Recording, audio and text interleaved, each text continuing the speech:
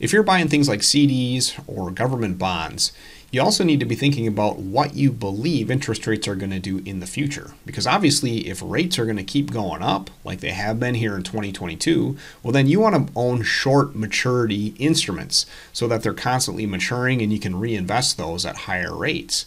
But if interest rates are going to fall, then you want to lock in these high rates for as long as you possibly can. Unfortunately, most people just don't know. I mean, there frankly is no one that can predict this stuff consistently. So today I want to give you a strategy known as barbelling that kind of plays both sides of this coin. Stick around. Now, to emphasize the risk posed by changing interest rates, I want to direct your attention to this graph up here. This is called the yield curve. I don't want to get too far into the investment jargon, but it's basically just a plot of where interest rates were a year ago versus where they are today. And you can see that in the black line. So here's where short-term rates were for a 1-month maturity, 3-month maturity, 6-month, etc. 1 year ago, plotted in this black line. Take a look at where rates were for 1-year government bonds 12 months ago. They were at 0.18%. Okay, that's in contrast to where they are today, which is plotted in this blue line, 4.77%. So this represents an over 26-fold change in interest rates on 1-year maturities in just 12 months. So my point here is interest rates can move dramatically in relatively short periods of time. And I want to talk to you about this concept known as barbelling, which is a strategy to kind of protect yourself against these big moves.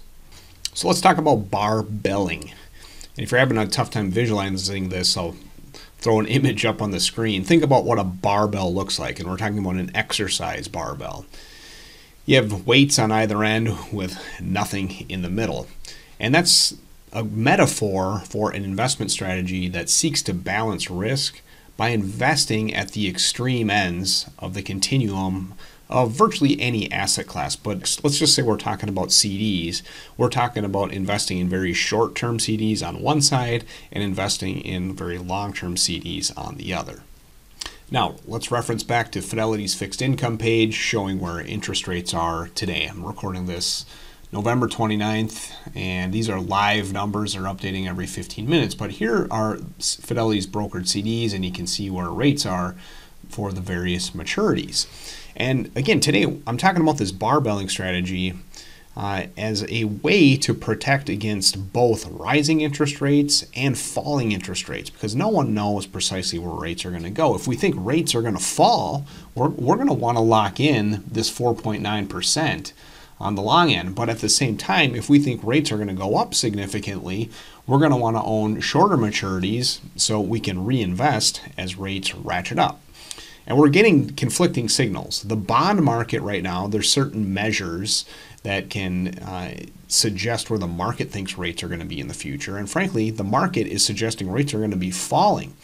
But on the flip side, literally within the last 24 hours of me recording this, we have officials from the Federal Reserve saying interest rates are going higher than the market thinks. So we don't know as investors, and thus this approach to barbelling, that is buying CDs on the extremes, is a way to hedge out this exposure or to try to protect ourselves in both ways.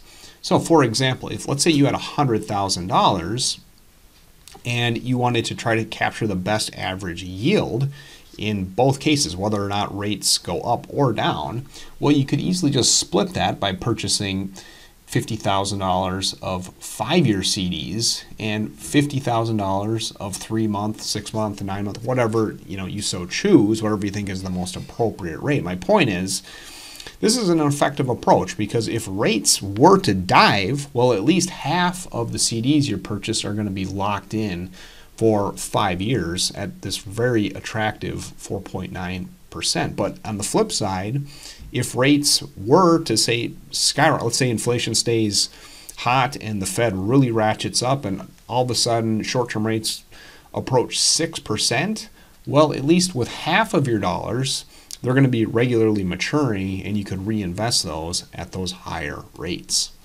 Now, the last thing I want to mention here, I'm going to kind of tease a video that I'm working on. You can see in the table the difference between CDs and U.S. government bonds. There's actually a difference in the rates, despite them both being guaranteed ultimately by the federal government. So you might scratch your head and say, why would anybody ever buy a 2-year U.S. Treasury when they can buy a 2-year CD at 0.35% higher? Well, there is a difference, and it has to do with taxes. So if you're curious about that, make sure you subscribe so you can see that next video that's in the works. Look, as always, I want to say thanks for watching. Who would have ever guessed there'd be so much to know about something as mundane as CDs? Well, I'll tell you what, there's more to come, so I hope we will see you on the next one.